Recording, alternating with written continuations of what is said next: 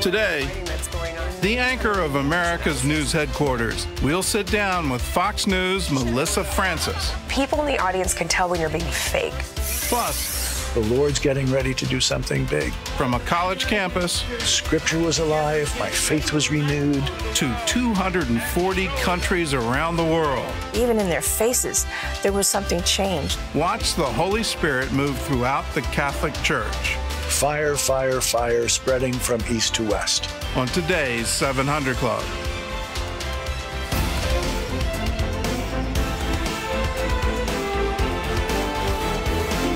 Well, welcome to the 700 Club. Congressman Steve Scalise is in critical condition in a Washington hospital. He's going to need more surgeries after the shooting attack on the Republican baseball team yesterday morning. Well, the new law enforcement is trying to find out more about the man who went after the congressional Republicans. Eric Rosales brings us this look at the shooting assault and the heroes who saved lives.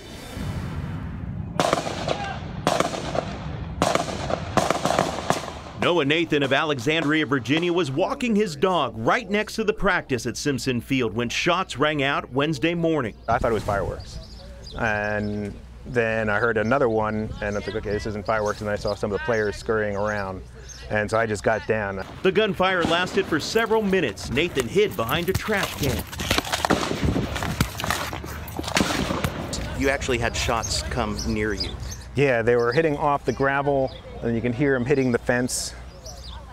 And what did you do then? I was just trying to get as flat as I could. In the end, Congressman Steve Scalise was struck in the hip, rushed to the hospital, and underwent surgery. Matt Micah, lobbyist for Tyson Foods, was shot in the chest. Zachary Barth, a staffer, was also hit and is expected to make a full recovery. And a Capitol Police officer, Crystal Griner, was also struck during the gun battle. Representatives at the ballpark said they are thankful to be alive. I saw the gunman come around the backstop, and he had a clear line of fire into the dugout. I only saw him for a second or two, long enough for me to recognize if I could see him, he could see me. FBI investigators say the shooter, 66-year-old James Hodgkinson from Illinois, died at the hospital after being shot in the chest several times.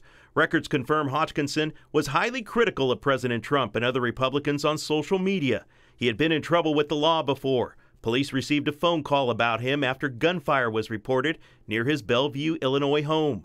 The FBI told CBN News the 66-year-old was not working and had been living out of his car since March of this year in the Alexandria area.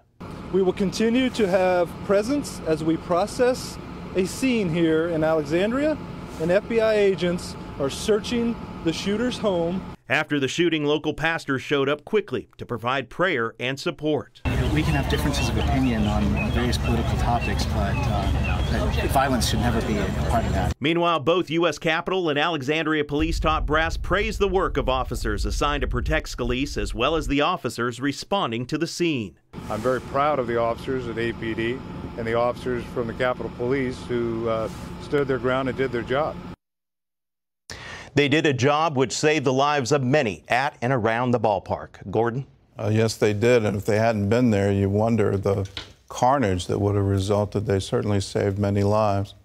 Eric, the FBI said the shooter stayed in Alexandria, and they want to speak with people who had encounters with him. What are they looking for? Well, the main thing right now is they want to figure out motive. You know, they want to figure out, was this an isolated incident? What set him off? One of my colleagues did speak to the mayor of Alexandria, and she said that she actually met the gunman at the local YMCA. She was known, or he was known, that is, as the man with the computer. She says that he would often shower there, and he basically was, he didn't seem depressed. He was, and he was very well spoken. That's what she said. Well, it certainly looks like we're going to see more security. These are, after all, public servants, and they have to be at public events. Are we going to see that? Are we going to see now security with every member of Congress? Well, you know, I did speak with a number of people on Capitol Hill, a number of the senators and congressmen, and they actually just said no. You know, they don't want it. It's they need to be able to have, the public needs to be able to have access to them, and that really sends out the wrong message, a message that these types of criminal acts are in fact winning, and they don't want that. All right. Well, Eric, thank you. Democrats and Republicans came together in Congress after yesterday's shooting attack, And House Speaker Paul Ryan made it clear that both parties were standing united. An attack on one of us is an attack on all of us. Partisan politics paused for a day as Capitol Hill united in prayer for those injured in Wednesday's attack. We were sitting ducks. I mean, we had nothing to fight back with but bats. Congressman Roger Williams told us of efforts to help his wounded aide, Zachary Barth, including Representative Jeff Flake tying a tourniquet around his leg. All the time he was bleeding and we were under fire, he was texting. He was texting, letting people know we were under fire and that we needed help. Senator Rand Paul told CBN News he felt helpless watching Representative Scalise go down as the gunfire continued. People were nearly killed because of someone who got carried away with politics. Paul says had Scalise, as a House leader, not had his Capitol Police security detail with him, it would have been a massacre. True heroes, man and a woman. They confronted the attacker, returned fire. Both were wounded, both in the hospital, but probably saved the lives of many people. The Democratic baseball team practicing nearby stopped and prayed in the dugout upon hearing the news. That type of emotion swept Capitol Hill as other lawmakers learned of the shooting. Senator Langford told CBN how he saw various staffers gathered in prayer, and he ended his floor speech praying for those injured and thanking God for his protection. He says colleagues are now talking about the rise in death threats to lawmakers. Many of my fellow colleagues have faced a lot of personal death threats to them and to their family. And we see what that really looks like when that actually gets carried out by some individual that moves from just making threats or being a person that's angry to actually carrying that out. Earlier, President Trump called for unity as he spoke to the nation about the shooting. America is praying for all of the victims of this terrible shooting. In the evening, he left the White House to visit Scalise and the wounded officers. Despite the shooting, the congressional baseball game will still go on as scheduled. Reporting from Capitol Hill, Abigail Robertson, CBN News. Well, with us now from Capitol Hill is our CBN News political correspondent, David Brody. And David, there's a lot of talk that the poisoned political climate there is at least partly responsible for this attack. Do you think this tragedy will somehow change that? Gordon, I don't think so. You know, I've been up here now close to 15 years, and, you know, remember Gabby Gifford 6 years ago, and actually the political climate got worse after that shooting, not better.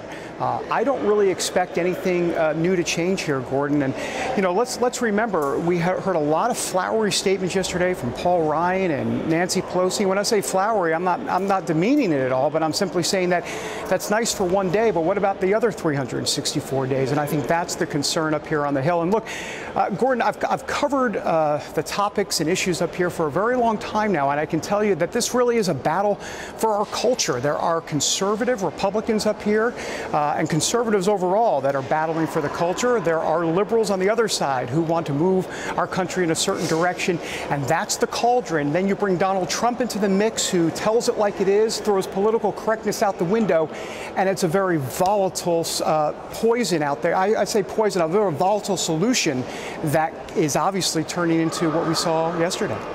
Well, this shooter was clearly targeting Republicans. Are they concerned about the threat to their safety?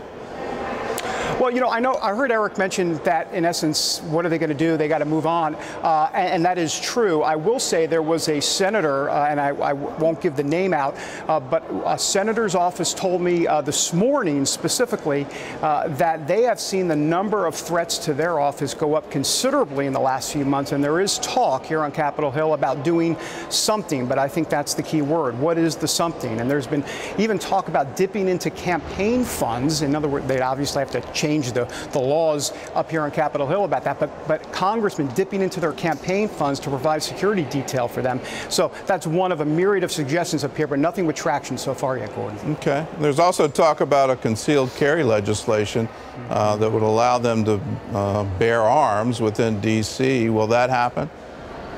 Not much traction on that either. Now there is a bill here on the House side by Georgia Congressman Barry Loudermilk, who was at the congressional baseball practice yesterday. He has introduced that concealed carry legislation, and basically what they're trying to do with that legislation, and there's been companion legislation on the Senate side as well, which means that if you have a concealed carry permit in the state that you're from, that you would come to D.C. and be allowed to have a concealed carry permit here in D.C. as well. It wouldn't be for all members of Congress, just for those that already have it.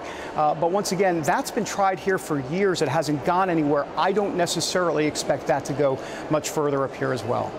Well, let's go back to the poisoned atmosphere. There's a report, a leak, that the special counsel may investigate Trump for obstruction of justice.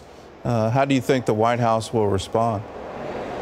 Well, the White House has put themselves in a position where all comments will come from the lawyer in the case, Trump's main lawyer. Having said that, there are comments always coming from Donald Trump's Twitter feed. And as a matter of fact, this just coming out this morning, I'll read it to you. This is Donald Trump saying, "You are witnessing the greatest witch hunt in American political history, led by some very bad and conflicted people." So, look, this is Donald Trump fighting back. That's what he does. Look, I don't think there's any question here that Donald Trump intended to make sure his name was cleared. I mean, he'll be the first one to admit that. He wanted his name cleared. The question is, was there intent to obstruct justice? And, of course, that's a much higher bar, and we go into a lot of legal issues. I will say this. The lawyers for the Trump White House are basically a bit concerned about the fact that Robert Mueller has, in essence, hired a lot of folks in his lawyer team with Democrat ties, whether it be financial or otherwise, and that has them a bit up at night. Well, I frankly don't think it's going to go anywhere. Alan Dershowitz has already come out to say it's absolutely impossible for the president to obstruct justice at the federal level. The FBI reports to him, the Justice Department reports to him. And in any case, he can always end any investigation by pardoning anyone involved in it. So you do sort of scratch your head from a legal standpoint. What are they doing? But Mueller clearly has a dream team, and it looks like we're going to be in for a long, long investigation. Many headlines to come. Well, David, thank you. Thank you for your insight. Thanks, Corey. I do want to remind people that we have an aspiration, and I hope it's more than an aspiration. I hope we can make it real, that we are one nation, under God, indivisible, with liberty and justice for all. And the current political climate, I believe, has led to this. You certainly hear the rhetoric calling for all kinds of things, and for somebody to actually act on that, is shocking to us, but at the same time, it's a byproduct of the climate. So what do we do now? I think we need to pray, and we're already seeing that on Capitol Hill. Democrats and Republicans coming together to pray. And we need to once again reaffirm we are one nation, under God, indivisible. We may have our political differences, but it should not divide us as a nation. Terry? Well, coming up, Fox News' Melissa Francis reveals the secret to all the tears she shed when she starred in Little House on the Prairie. I imagined all of my pets dying. I imagined in the wagon that went down the hill that my dog was in there, and my cat Princess, and my fish Neptune was in there, and the bowl shattered, and the water was everywhere. The carnage, it was terrible. I imagined that, and I was sobbing and wailing. Melissa Francis talks about the real life lessons she learned from the prairie when we come back.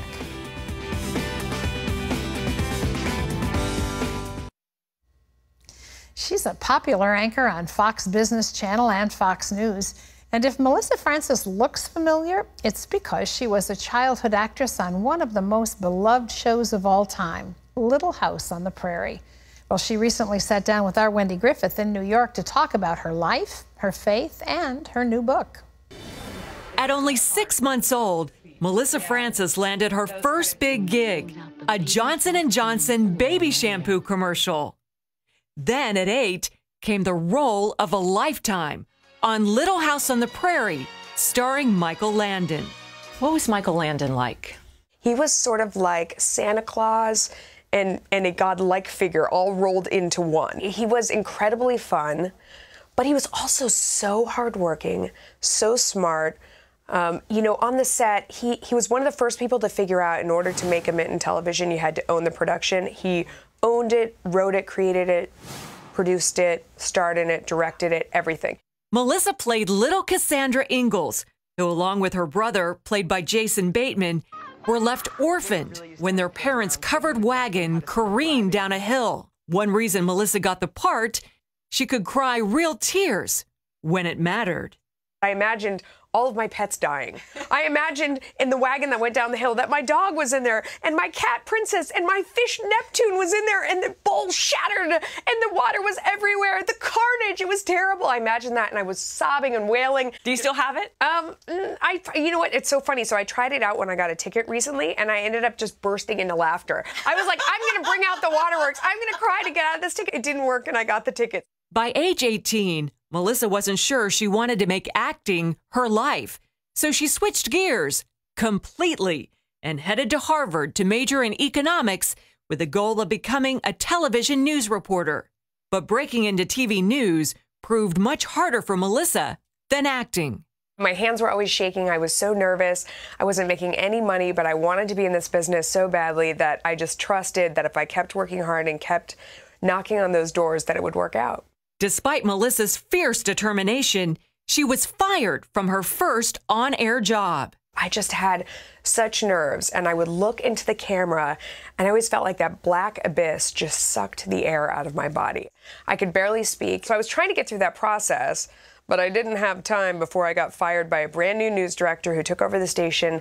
As the first order of business, she told me I had 30 minutes to pack up my things and get out, and it was devastating. And I went back to my apartment, and I mostly cried and felt sorry for myself. I always say that step one on the road to recovery, wallow in a giant vat of self-pity. Get it out of your system. Oh, God, why me? Melissa went back to TV, and after years on the local news circuit, she got her big break and a chance to work alongside her TV idol, Maria Bartiromo. I saw her, and I thought, she is fantastic because she was brilliant, powerful, and beautiful. Right. She showed you could do all of it. You didn't have to compromise any piece of it. You didn't have to try to look like and act like a man. You could be a feminine woman and still be brilliant and powerful. Melissa loved her time at CNBC until one day she reported that the math on Obamacare didn't add up. And I was called up into the principal's office and told that I was disrespecting the office of the president. And I said, well, wait, no, I'm just doing math. And by the way, I have a degree in economics. And I was told to stop. Soon after, Melissa made the jump to Fox News, where the late Roger Ailes gave her some life-changing advice. He said to me on day one, you be you. We encourage everyone here, you be you. Take risks. Go big or go home is a phrase. He didn't use that exact one, but that's what he meant. You know, he said you have to really be authentic, that people in the audience can tell when you're being fake. Not backing down, the White House responding just moments ago to... Today, Melissa's hard work has paid off. She's seen regularly on a number of Fox News shows and co-hosts After the Bell on Fox Business. Along the way, Melissa met and married Ray, and together they have 3 children. She says her Catholic faith and his Methodist faith turned out to be the perfect combination.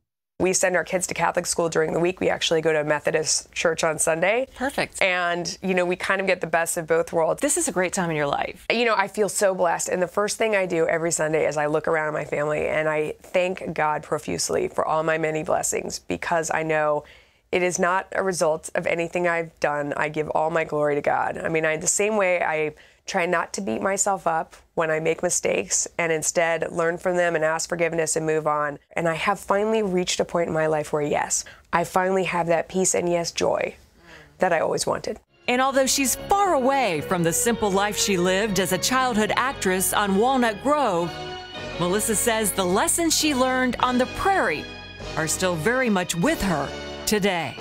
Wendy Griffith, CBN News, New York. And those lessons are shared with us in her latest book, Lessons from the Prairie by Melissa Francis. It's available wherever books are sold. And Subtitle is The Surprising Secrets to Happiness, Success, and Sometimes Just Survival, I learned on America's Favorite Show. It's a good read. Get a hold of it. Gordon? Well, up next, it's the Golden Jubilee of the Catholic Charismatic Renewal. The first thing the renewal teaches you is God loves you so much. You have no idea. This connection with the Holy Spirit today, oh, it's real. It's real. It's palpable. The pioneers of this movement trace it back to its beginnings 50 years ago. After this.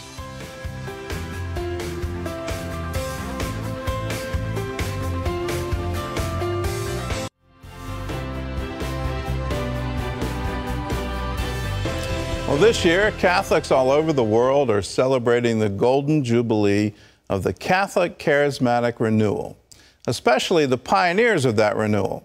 As they look back over the last 50 years, they still feel the fire of the Holy Spirit that spread from their small college all the way around the globe. Well, you know, it's really interesting. In all four Gospels, John the Baptist introduces Jesus not only as the Lamb of God who takes away the sins of the world, but as the one who will baptize in the Holy Spirit. So being baptized in the Holy Spirit is one of the central things that Jesus does. And thanks be to God, there's a growing awareness of that today in the Catholic Church.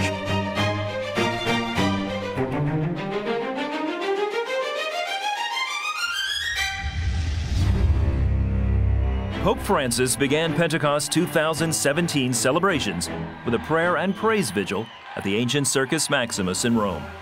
Thousands of Christians from around the world joined the Pope to mark the 50th Jubilee of the Catholic Charismatic Renewal.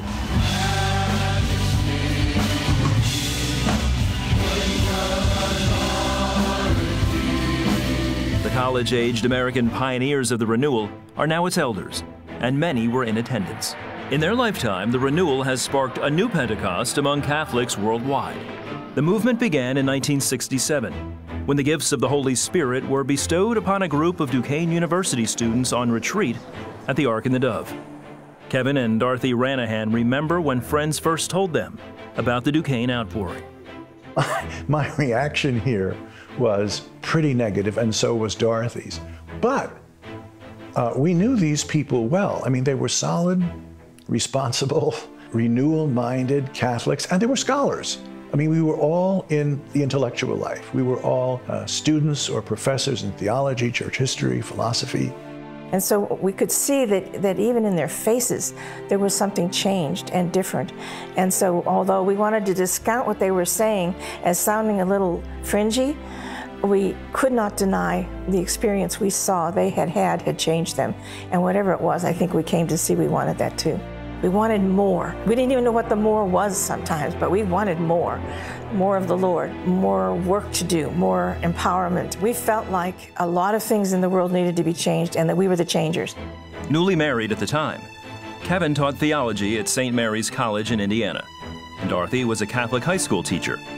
Both earned master's degrees in theology from the University of Notre Dame. After hearing about his colleagues at Duquesne, Kevin embarked on a 6-week study of the Scriptures and received the baptism in the Holy Spirit at a Bible study among fellow Catholics. This was a personal experience of Jesus standing next to me, which I had never had before, and it was very powerful. And it was so changing. I mean, suddenly, even that night, Scripture was alive, my faith was renewed, was filled with joy. Dorothy received the baptism the next day, alone in a chapel. It was like the Lord planted a flag in the center of my life and said, this is permanent, hang on to this, you know, and it changed everything. The couple sought out the Full Gospel Businessmen's Fellowship, an organization with roots in Pentecostalism, to learn how to use the gifts for ministry. And I can't imagine how he reacted to this phone call. Hi, we're a bunch of Catholics from Notre Dame, and we've just been baptized in the Holy Spirit, and we would like to find out about the spiritual gifts. Can you help us? After spending some time with the Full Gospel businessmen, the Ranahans began to lead meetings on the Notre Dame campus and witness the gifts of the Spirit flowing freely. Well, we had these large prayer meetings, sometimes 400 people every week. They were amazing meetings in that we were all so new to this. So we started praying for everybody if they wanted healing, and quite often we saw healing. Just after Easter in 1967, Catholic students from top American universities met at Notre Dame to learn more about the Duquesne outpouring.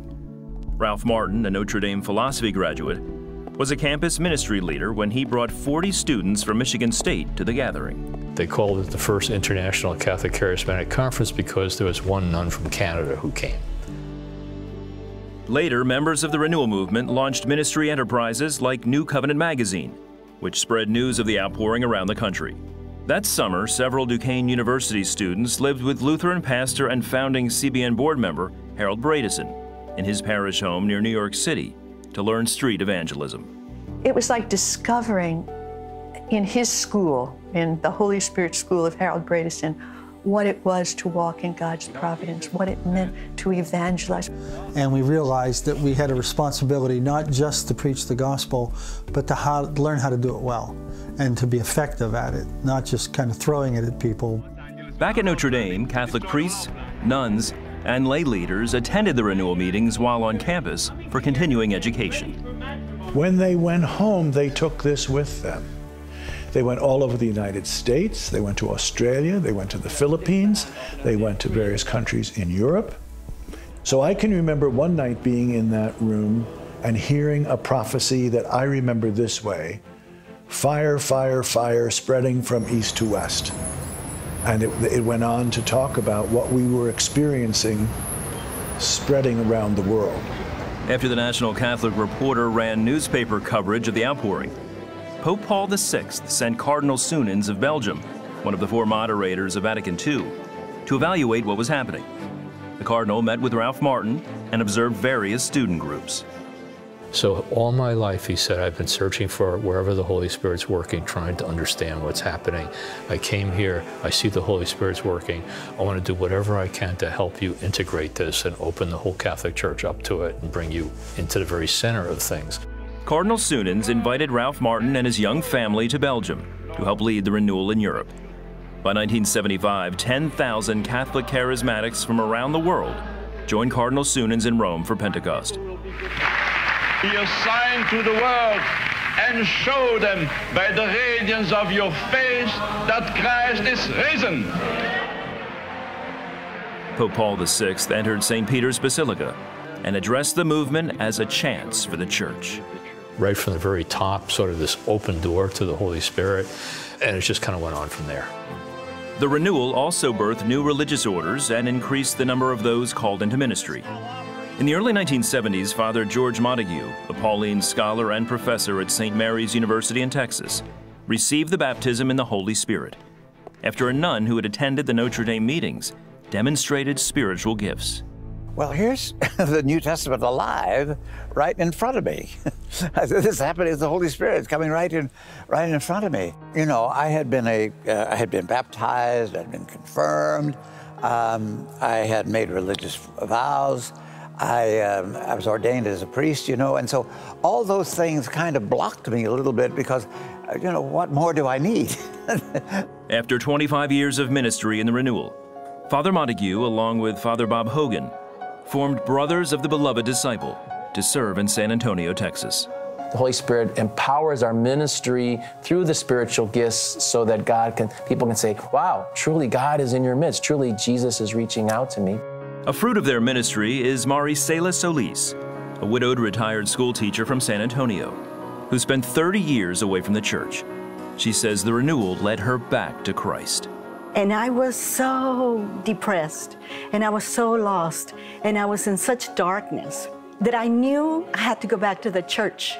The first thing the renewal teaches you is God loves you so much, you have no idea. God is your perfect Father. And that was life-changing for me. I finally found a Father. But this connection with the Holy Spirit today, oh, it's real. It's real, it's palpable. Today, more than 120 million Catholics in 240 countries enjoy life in the Spirit.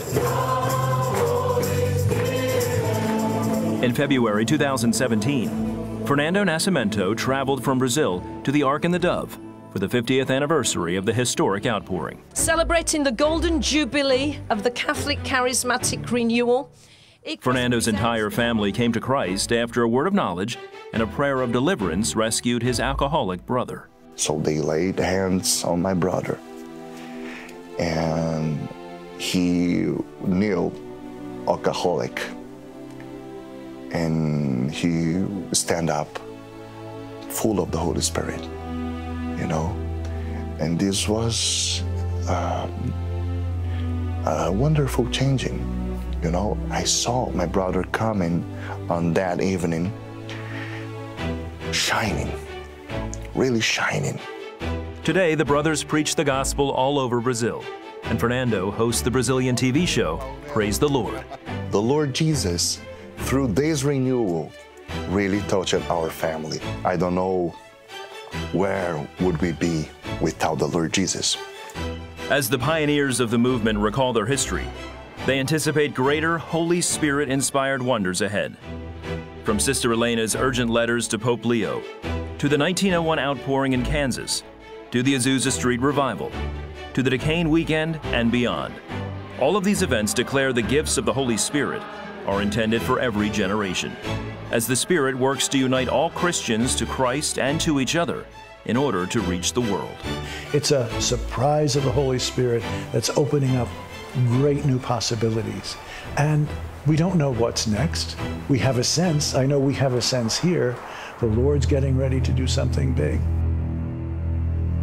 God is always ready to do something big, and He's moving today. If you want to know more about the Holy Spirit, and specifically the baptism of the Holy Spirit, we've got two things for you. One is the Manifestations of the Spirit. It's a wonderful booklet, absolutely free. All you have to do is call us, 1-800-700-7000. We'd be glad to send it to you as a PDF file. Don't have access to computers, we'll mail one to you. We want you to get this information. What does the Scripture say about how to receive the baptism in the Holy Spirit? What are the manifestations? What are the gifts of the Holy Spirit? It's all yours free. And if you want to have someone lead you in the baptism of the Holy Spirit, we have something special for you. On CBN.com, we have a video teaching from Harold Bredesen. He's one of the founding directors of CBN. You just saw him in that wonderful piece, his influence on the Catholic Charismatic Renewal, and how pivotal he was in that, and pivotal certainly in the history of CBN, the history of my family. And he's gone on to be with the Lord, but through the power of videotape, you can have him teach you how to receive the baptism of the Holy Spirit. It's all available on CBN.com. I have to say, nobody teaches that better than Harold. He's Mr. Charismatic. Yeah, he really is. That's well worth listening to or watching. Well, coming up later, a pastor with a frightening disorder. My face paralyzed from the corner of this eyebrow all the way almost on a diagonal to the bottom corner of my right side of my face. I was unable to speak or control my face. Watch how this man overcomes paralysis through prayer.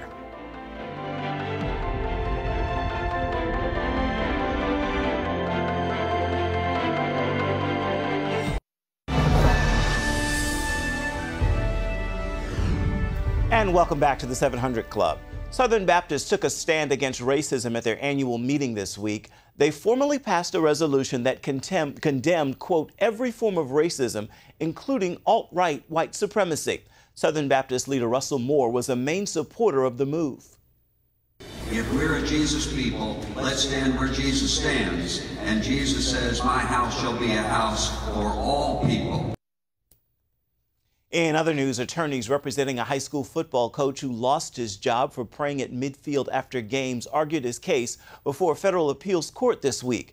Joe Kennedy was an assistant football coach for the Bremerton School District in Washington State. Attorneys for the school district argued the prayers violated the Constitution because teachers can exert pressure on students, intentional or not, which can result in coercion. Kennedy's attorneys maintain the prayers were a private expression of faith and therefore don't violate the Constitution. You can always get the latest from CBN News by going to our website. It's cbnnews.com. Gordon and Terry are back with much more of the 700 Club. It is coming up right after this.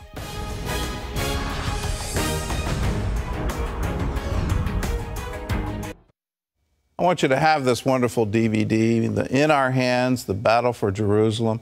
Just today, the headlines about the Palestinian Authority paying for suicide bombers, paying for terrorist attacks within Israel. You don't understand the roots of that unless you know the story of the Six-Day War, unless you know the story of Israel's history. So I want you to have it. It's yours when you give us a gift of $15 or more. So if you'd like it, call us 1-800-700-7000.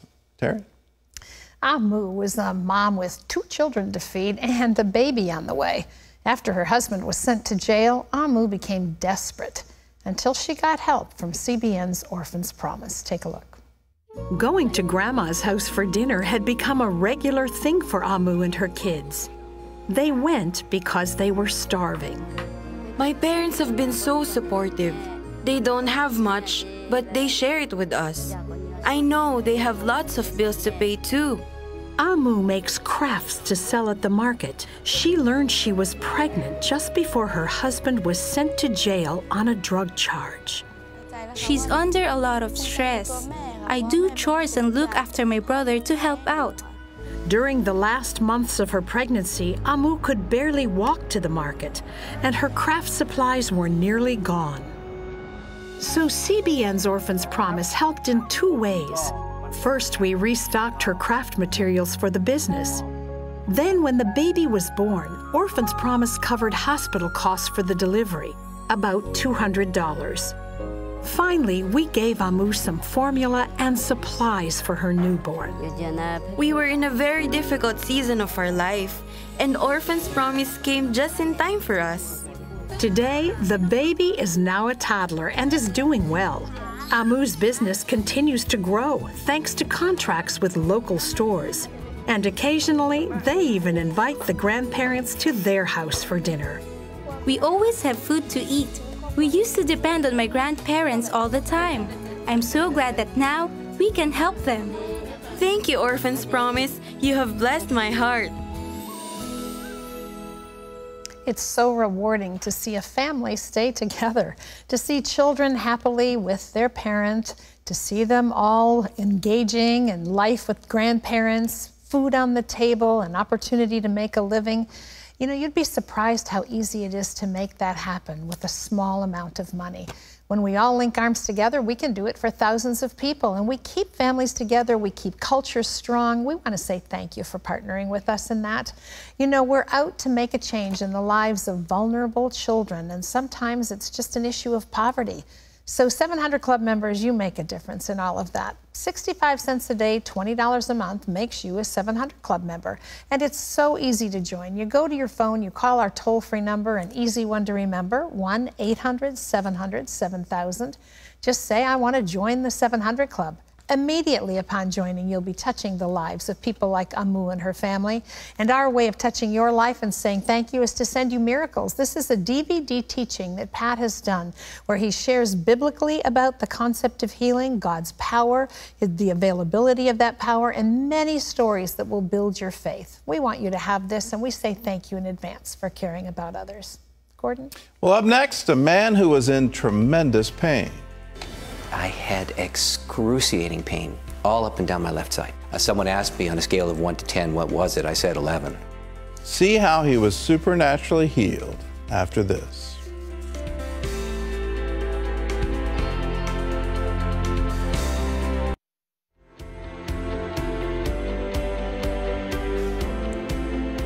Paralysis was creeping up the left side of David Chotka's face, and for a long time, doctors had no clue what was wrong with him. Then, once they did find out, they told him it was too late for treatment. While I was talking to the doctor, my face paralyzed from the corner of this eyebrow all the way almost on a diagonal to the bottom corner of my right side of my face. I was unable to speak or control my face. My eye could not close. A week earlier, on Father's Day 2013, Pastor David Chotka began to experience severe pain in his ear. I went to bed that night and I had excruciating pain all up and down my left side. And I began to sweat profusely. I sweat through 4 pair of pajamas that night. Someone asked me on a scale of 1 to 10, what was it? I said 11. When David visited a walk-in clinic the next morning, the doctor told him it was an infected mosquito bite and prescribed antibiotics. But the following morning, new symptoms appeared. I was shaving, and my wife came into the bathroom, and she noticed there was a red ring underneath my left ear. She came back a minute or two later and noticed that the ring had expanded. 5-6 minute increments, it was getting considerably larger. It was quite frightening for us, and he was very ill. And someone over the age of 50 is never supposed to be recovered. His wife Elizabeth drove him to the emergency room, where doctors started a new round of antibiotics. David showed some improvement, but the following Sunday, things took a turn for the worse. I had had a piece of toast, and instead of it tasting like a piece of toast, it tasted like sugar. And that was strange. I thought something odd is going on here. Something's not right neurologically. And my lip began to paralyze. I couldn't feel it. It was like I had been to the dentist. And I called my wife, and she looked at me, and the paralysis was expanding out across my face on the left side in particular. David was rushed to the hospital, where doctors diagnosed him with Ramsay-Hunt syndrome, a severe neurological disorder caused by a shingles outbreak that affects the facial nerves. And he said, "You are 8 days, and the treatment window is usually 2 or 3 days. When you discover that you have a shingles infection, I had a 40% chance of getting some of my face back." His wife and his church began to pray. Our congregation is about 1,200 people. Many, many, many people of that group were praying, plus our friends from other congregations we've served. David was admitted to the hospital for a round of steroid treatments, though doctors had little hope they would help. While there, he opened up a Bible. I was reading John 5, and the question of Jesus in John 5 to the man 38 years sick, he says this magnificent statement, "You have been made well." And I knew I was talking to the Lord and not just reading a passage. David left the hospital 10 days later with no change in his condition. His doctor recommended he find another vocation. He said, "You're probably not going to speak again." And I thought, oh, what a terrible thing. I was sleeping 16 hours a day, unable to get energy. It was scary, but the strange thing was, the solution when I became terrified, every single time that I would say, John 5:14, "You have been made well," the gift of faith would rise inside my soul. I would know I was going to be well, even though all the evidence said that I wasn't going to be. His church granted him a leave of absence, and friends and family continued to pray. Then this woman, Gail, said, "I have prayed for you. And what has come to me is the story of Paul the Apostle when the shipwreck happened at the end of Acts of the Apostles. And they're building a fire, and he picks up a piece of wood to throw it in the fire, and a viper lands on his wrist, and he shakes the viper off into the fire." So this woman says, "The enemy has taken advantage. You are to shake this off in the same way as the Apostle Paul shook this off. And then when you have become well, the Lord will use this as a platform." The following Sunday, David went to a neighboring church to hear his cousin preach. And a strange thing happened at the back of the church. There was a lady walked in. She got up and she said, "The enemy has taken advantage, but you must shake this off. And when you do, the Lord will use this as a platform for the proclamation of the gospel." She said exactly what my friend had said just a few days before, that the small hairs rose on the back of my neck. David began to notice a change. I felt a tingling in the corner of the upper eyebrow. And that night, I was able to move and open and close my eyelid. So I called my wife again, and she came and she saw it, and she said, "Something's happening. The Lord is beginning the healing." And over the course of that week, all of it came back. When David returned to his doctor, he walked in the door, smiled, and winked. The doctor's reaction was, "That's medically impossible." And I said, "I know it's medically impossible." And he said, "But you have Ramsay-Hunt. You can't do that." And I was going to talk to you about pain management and tinnitus in your ear or going deaf. He said, this doesn't happen like this." I said, "Well, I believe that the Lord has made me well." Since then, David has shown no signs of illness and is back to ministering full-time. Jesus is the healer, and it is very clear in the gospel that he came to heal, he came to love, he came to save, he came to deliver. It's a delight to be the recipient of it, as well as to watch other people receive it. And I'm just thankful for the opportunity to testify that it's absolutely true. I love that story. Wonderful how God still performs miracles. He is the same yesterday, today, and forever.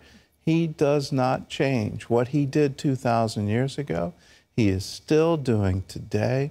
You can trust it. Now, how do you get it? I think this story is wonderful because it illustrates how you get it. First, you need to understand faith comes by hearing. Hearing by the Word. And we've all had the experience of verses that just get quickened, and he had a verse that was just quickened for him. Then he had two witnesses, one who came to him and gave a word, and then he goes to another church and sort of out of the blue gets confirmation, word for word. Now, you would expect that that would be instantaneous, and I love instantaneous healings, but I also love the ones that take time. This one took about a week. From that second word, it started, and then over the week, full restoration. Faith comes by hearing.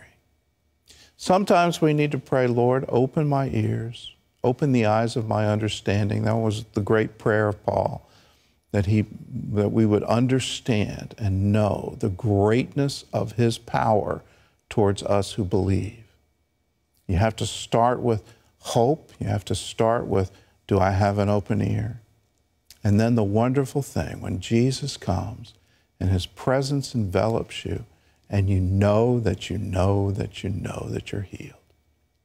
Then faith is also an act. And part of that word for David was that he had to shake it off. We need to do that. God's just looking for something. He's looking for some act to say, yes, I'm shaking this off. Does shaking heal? No. But acting on the word, acting on faith does something. It's a mystery to me why. But faith is an action that you act out your faith. So whatever you couldn't do before, you start acting like you can because you have received the word. Now, Terry and I are going to pray, and we're going to believe. Faith starts with belief, so let's believe. And let God come to you today. Be expecting an answer, expecting a miracle, that he watches over his word to perform it. So let's pray, let's believe.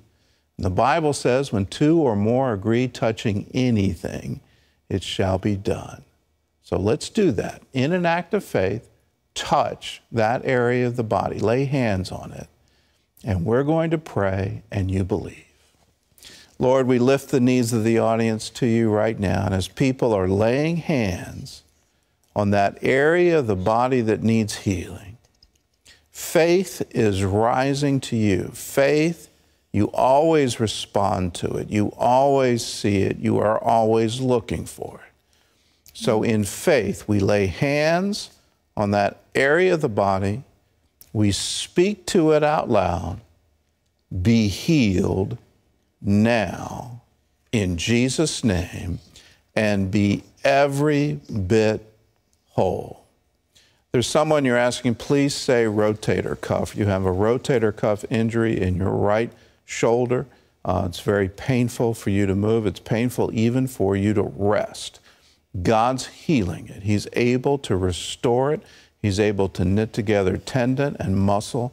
In Jesus' name, be healed now. And now, what you couldn't do before, begin to move that shoulder and realize there's no more pain. And you have free movement all the way around. In Jesus' name, be healed. Terry? Someone else, you've had scoliosis or a form of it since you were young. You're older now, but you have an injury in your back that is, it's like a band that goes across your back sideways, right underneath your armpits. And it's so painful. God is setting you free from that right now. Spine, align yourself, and muscles, be set free in Jesus' name. There's a man, you've been having tightness in your chest, and God's just restoring you right now. And he's just taking fear off of you now. He's able to restore. He's able to heal. No more heart condition, no more problems. In Jesus' name, amen and amen. If you've been healed, give us a call. Let us know. We want to share your good testimony with the world. 1-800-700-7000. Here's a word from Jeremiah. For I will restore health to you and heal you of your wounds, says the Lord. God bless you. We'll see you tomorrow.